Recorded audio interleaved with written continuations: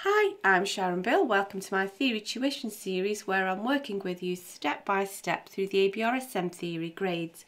We're now progressing through the last paper, paper S, in this 2016 booklet of grade 4 past papers.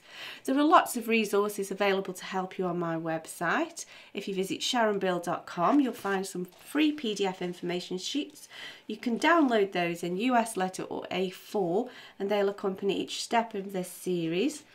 There's also a page with links to all of my YouTube video tutorials, and you can also access information about the books that I have available.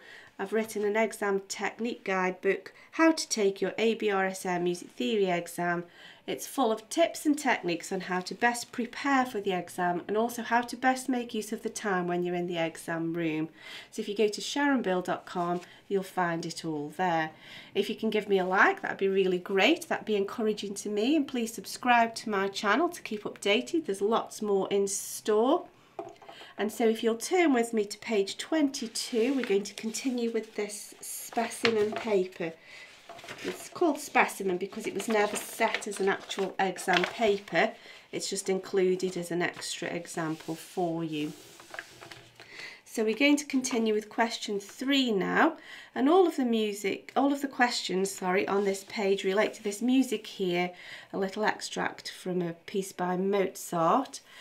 And so I hope you've had a go of this already. It's much better to try and learn by your mistakes. Always write in pencil, so it doesn't matter if you go wrong. Now, the first question are some performance directions, and if you remember, in the new paper, in the new sort of syllabus layout, these will be presented in multiple choice, but it's good to go ahead and answer these. It's a good revision exercise. So cantabile, this first appeared way back in grade 1, and that means in a singing style or in a singing manner.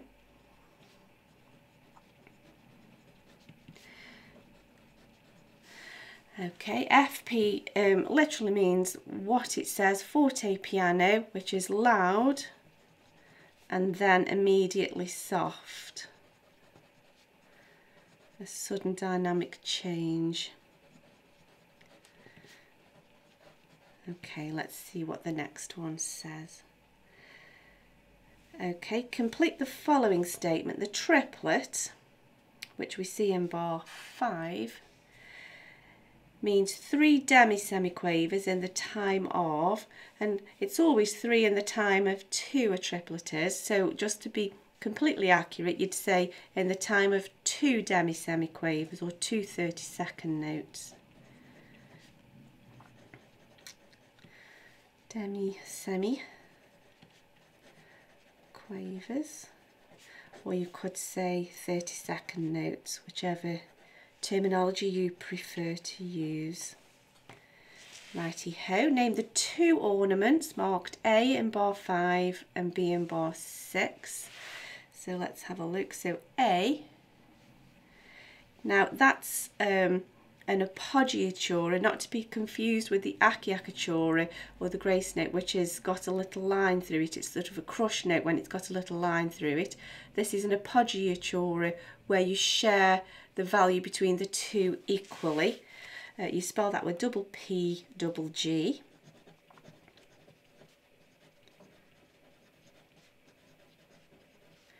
And then B, nice and easy, a trill. Lots of alternating notes there. That's that one. Okie dokie, we're cracking on through these. Give the technical names, so we're looking for words like tonic, supertonic, mediant and so on, dominant, of the 2 notes in bar 4 marked X and Y. So X and Y.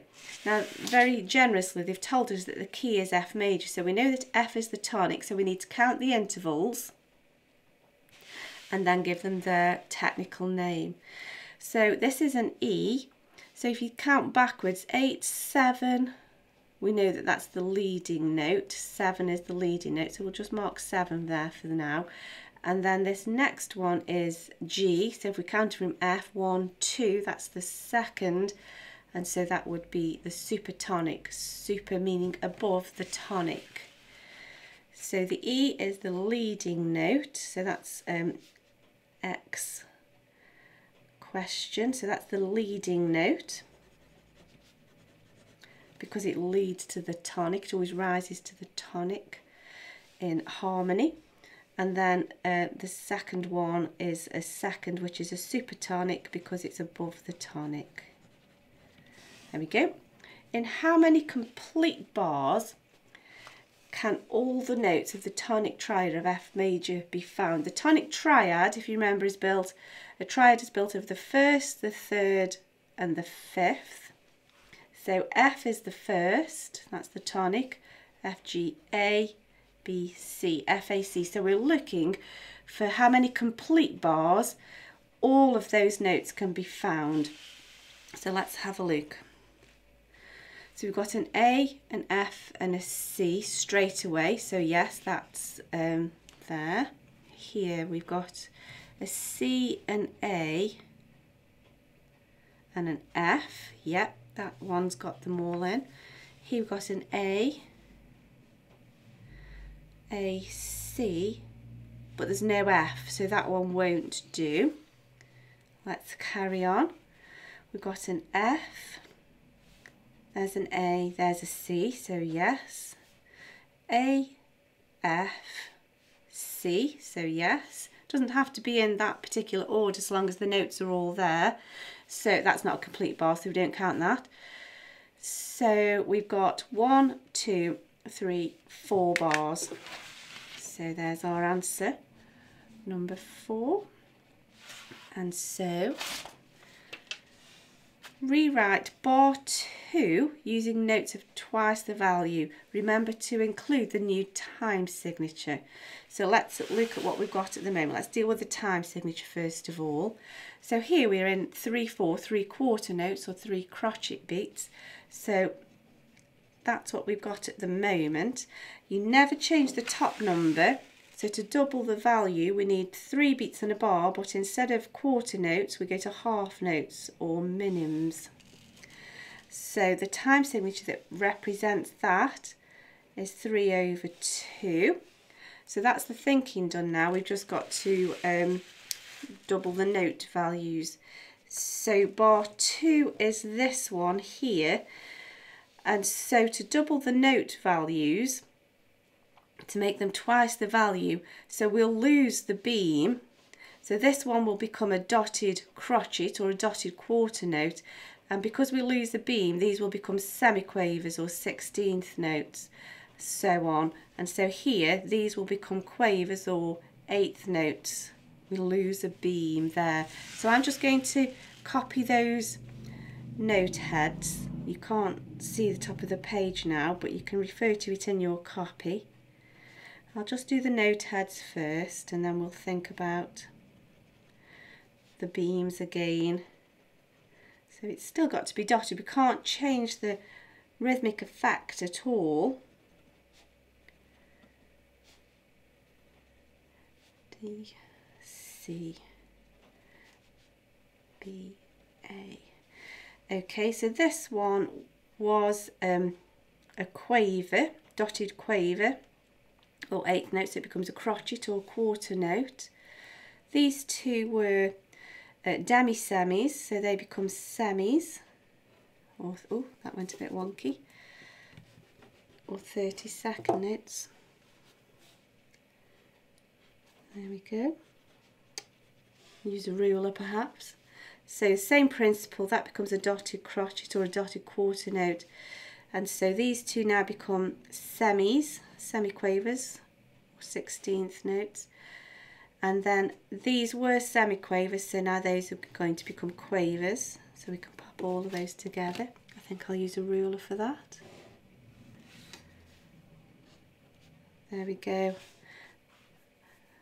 That's that. And then I suppose we could just finish off by including the slur, just to add the final detail.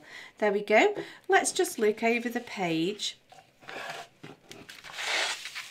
here at this next question. So page 23, just some general questions. We'll look at this last section. So answer true or false to the following statement. So these are just general questions now. The violin always uses the treble clef. This is true. It's the viola that uses the alto clef. And so now name the highest sounding and lowest sounding members of the standard orchestral woodwind family. The highest really is the piccolo. However, you would be okay to just say flute as well. There's always a flute. There isn't always a piccolo part, but that would be the highest. So either of those will do. The lowest is the bassoon. Or you could be correct in also saying the double bassoon, which transposes an octave lower, I think. Okie dokie, underline 2 instruments from the list below that might be played arco. So that means with a bow. So clarinet and bass drum, of course, wouldn't have bow. You're looking for string instruments that you could use the bow with. And so it's got to be the viola and the double bass. And that's that. So I hope that's been helpful to you. I do hope that you're enjoying this as much as I am. I really do like getting stuck into the nitty-gritty of these theory papers. It's quite satisfying once you get the hang of it. And if you can give me a like, that'd be really encouraging to me. And do subscribe to my channel to keep updated. There's lots more in store. Please do visit sharonbill.com and make use of all of the information there. Thanks for watching, and I'll see you next time. Bye.